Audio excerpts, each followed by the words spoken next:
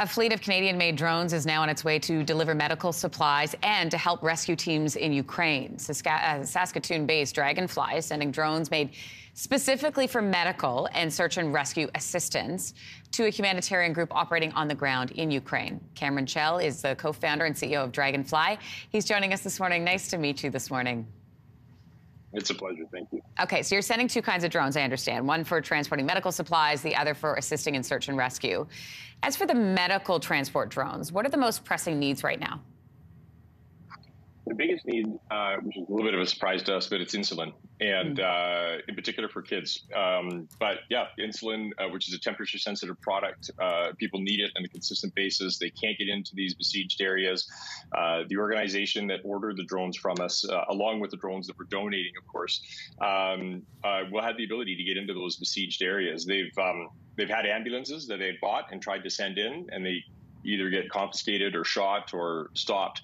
And so from about 5 kilometers away, we're going to be dropping this medical equipment, in particular things like insulin, painkillers, antibiotics for infections for people that are hurt is a big deal. And we'll put it right where they need it. It's really incredible the access that these drones allow for. So who's piloting these drones? Yeah, so RSU, Revived Soldiers Ukraine, has drones pilots that they'll be piloting. We'll do some minor training with them on a virtual basis.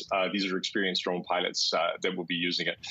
We expect the program is going to grow quite rapidly based on the demand and kind of like the grassroots swelling that's happening. So we may end up putting a couple trainers over in close to the area to train folks to do it. Okay, so that's sort of the medical side. When we look at the search and rescue aspect of how these drones can assist, how does that operate?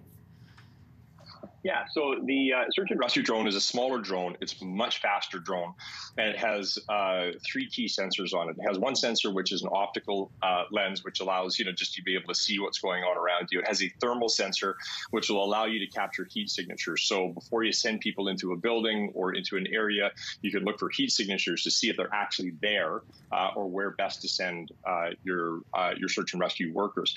The third sensor it has, which is completely a proprietary sensor and technology that Dragonfly has developed, is the ability for our cameras to actually detect vital signs. So our cameras can read heart rate, respiratory rate, blood pressure, blood oxygen level, heart rate variability, and so we can detect if the person is alive, or the rate of breathing, or if they're in shock, or or we can triage an area of a number of survivors so we know where to send the medical equipment first.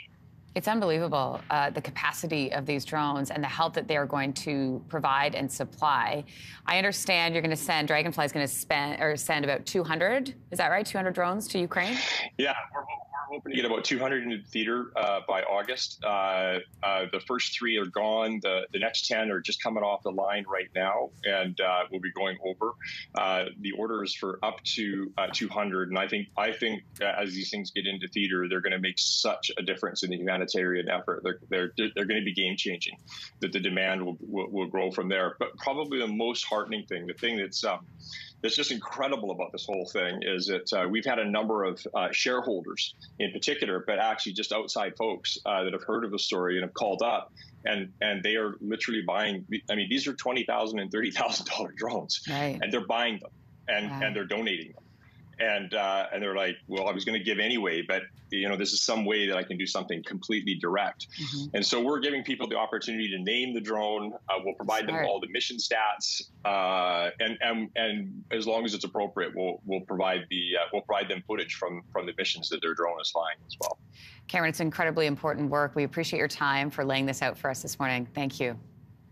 Thank you for having me.